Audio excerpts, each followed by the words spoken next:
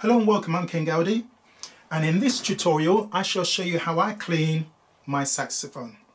Now I clean my saxophone for two reasons. The first reason is I don't have to spend money if I don't have to. Now if I don't clean it, I know for sure these pads are going to rot. I'm going to have to take them in to a service person who's going to charge me to replace these pads. Money which I don't have, money which I could probably use to buy an expensive mouthpiece or something else. The second reason why I clean my saxophone is when I play it, I don't want to hear sticky keys. Every time you release these keys, you hear that sticky sound. Doesn't happen so much on this saxophone, but on my previous saxophone, on the majority of the keys, when I would release the keys, I would hear that sticky sound. It was becoming very annoying. So I clean my saxophone to save me some money and to keep my saxophone in top-notch condition. So let me tell you what you're going to need to clean your saxophone and how to go about cleaning your saxophone, including cleaning the reeds and cleaning the mouthpiece. So stay tuned.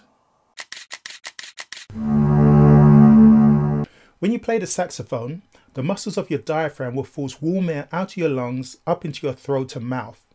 When it reaches your mouth, you'll pick up any loose particles such as food particles and saliva and carry these contaminants into the saxophone. Now when this warm air carrying these particles makes contact with the cooler temperatures inside of the saxophone, it will cause condensation. This is the same as when you breathe on a mirror and see it mist up with moisture. So when you play your saxophone, it causes a buildup of moisture, mainly in the mouthpiece and neck. So you want to clean out this condensation as much as possible by cleaning your saxophone after every time you use it. Otherwise, eventually it will lead to problems in your saxophone.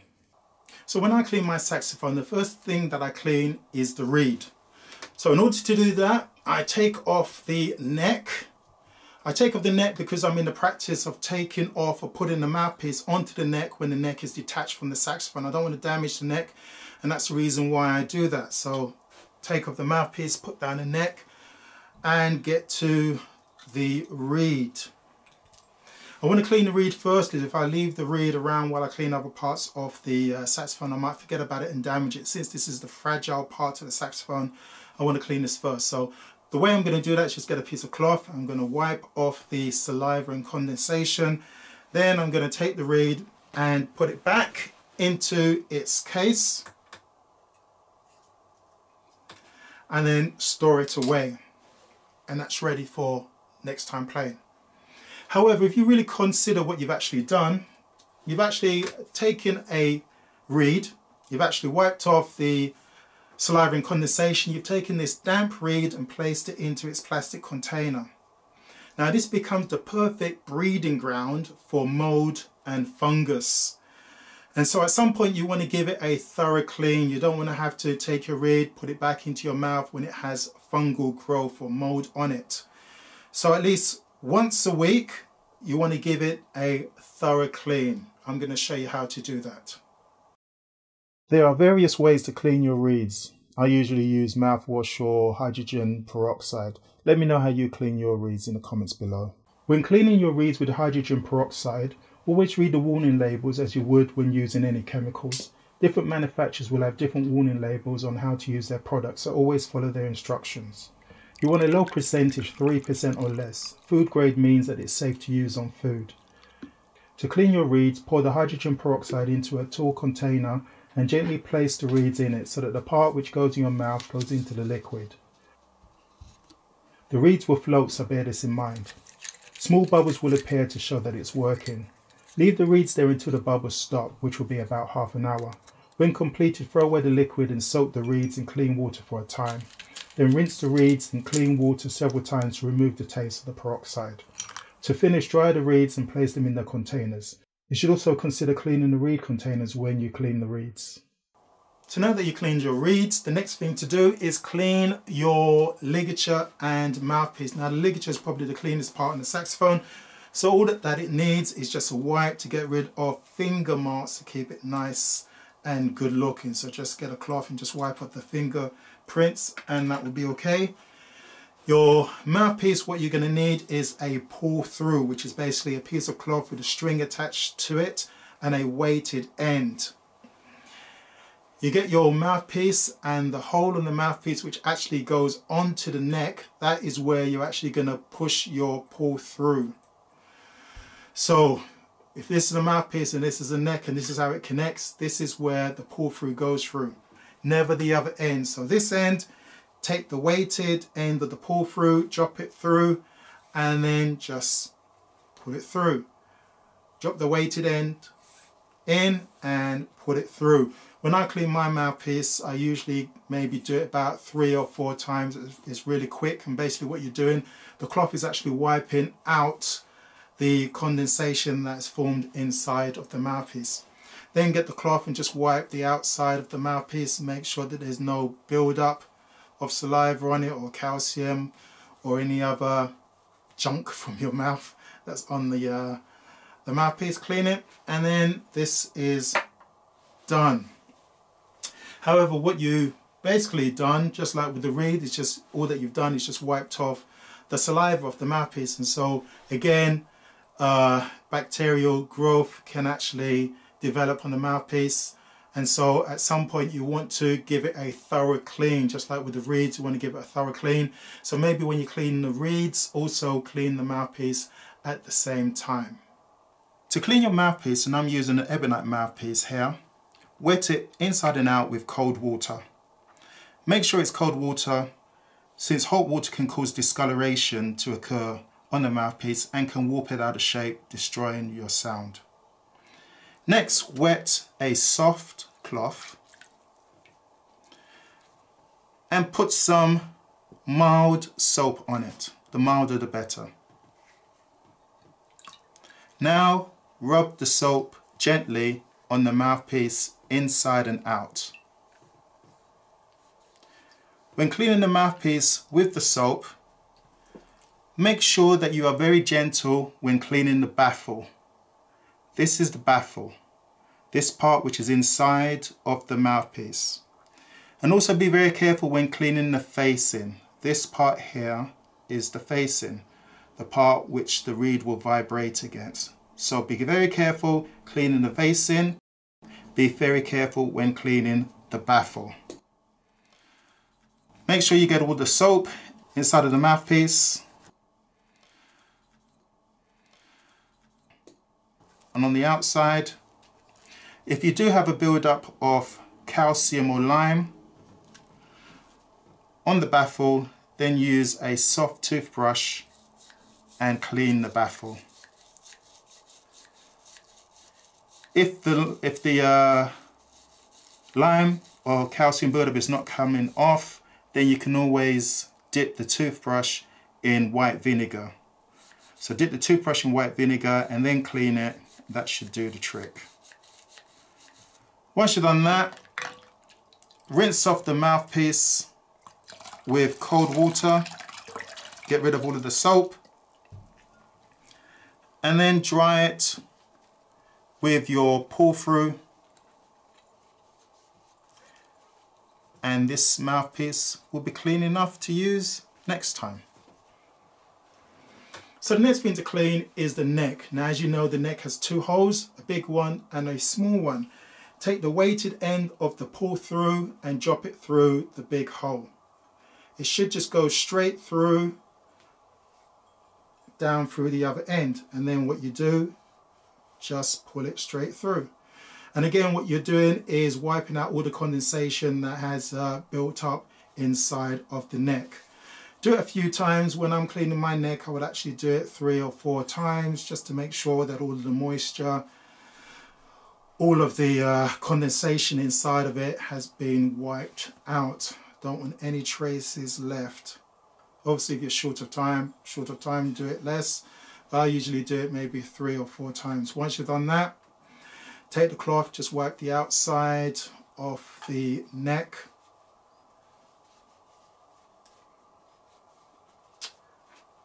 And the neck is done. So the next part to clean is the main body of the saxophone. And what you're going to use for that, again, is another pull through. This is bigger than the other pull through that you use for the mouthpiece and the neck. Basically, it's a, again, piece of cloth with a bit of string, and on the other side, a weighted end. Now, this is probably going to be the most difficult to clean because it is so bulky and heavy. Pick it up, hold it from the bell. The bell is the the most sturdy part of the saxophone. You hold it there, you're not going to damage the saxophone. I usually rest it on my knee to give it extra support, and I usually hold it here as well, away from any of the moving parts. So I'm holding the saxophone securely with my left hand because I'm right-handed. It's on my knee, it's not going to go anywhere. I get my pull-through cloth. I take the weighted end and I drop it down the bell. It always has to go down this side of the saxophone. Drop it down the bell. Then I drop the cloth in as well. Now the only thing with this, because there are lots of keys and lots of holes, the weighted end may actually hit some of these holes and actually stay inside of the saxophone, and you don't see it coming out the end. If that is the case, then just pull it out again and drop it back in again. It may be unfortunate that it comes out of one of these holes, but that's very rare, and obviously you have to be very careful just to get it back into the saxophone. So be very careful when you do this. Then just hold it, turn it upside down, and hopefully, yeah, the string has come out the other side of the saxophone. Now turn it back up the right way round, and then just pull through.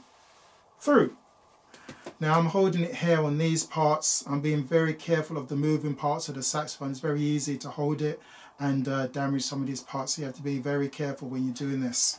So again, drop the weighted end down the bell, drop the cloth in there, turn it upside down. Hopefully the string will come out the other side. Turn the saxophone back up again, and then just pull the pull through out, and that's actually cleaning out all of the moisture out of the saxophone. Once you've done that, I would usually do it maybe 2 or 3 times, and now this saxophone is clean, ready for your practice next time.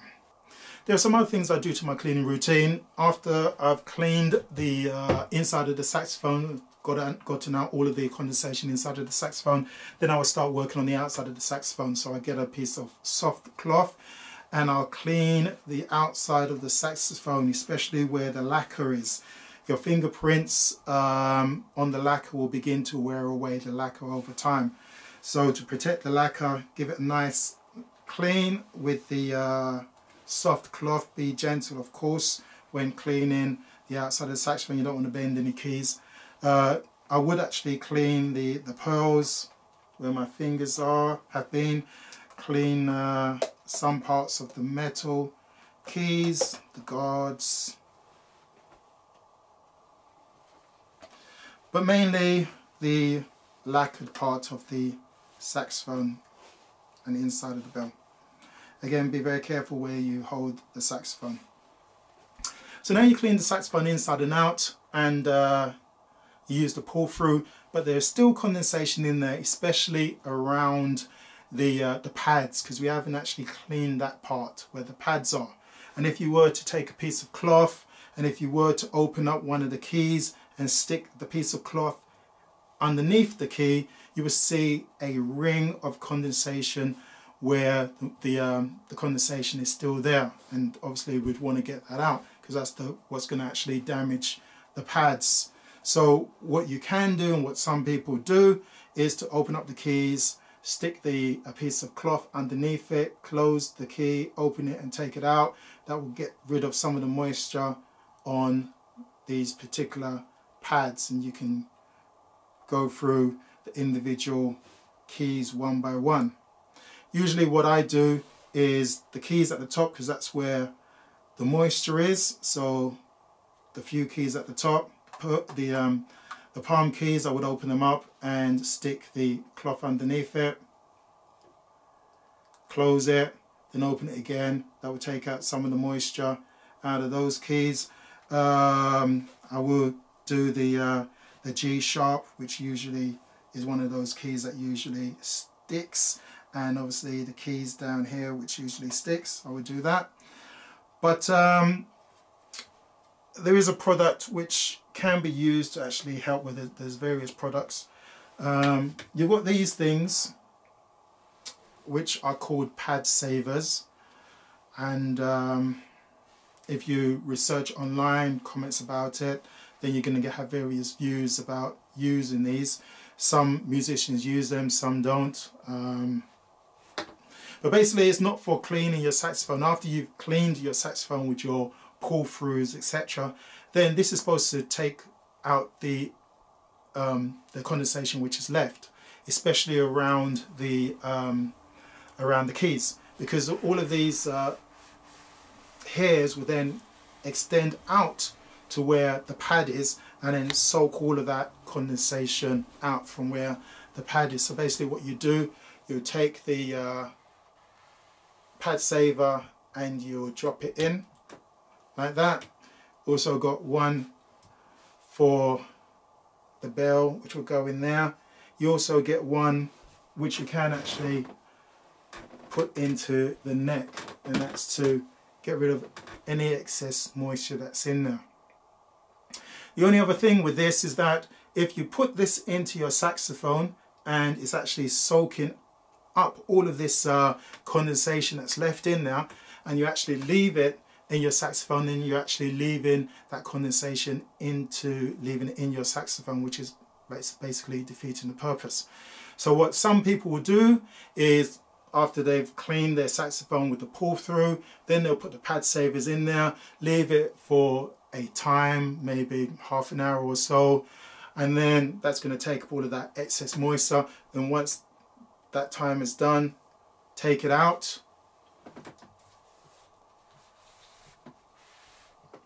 and then leave your saxophone to air dry.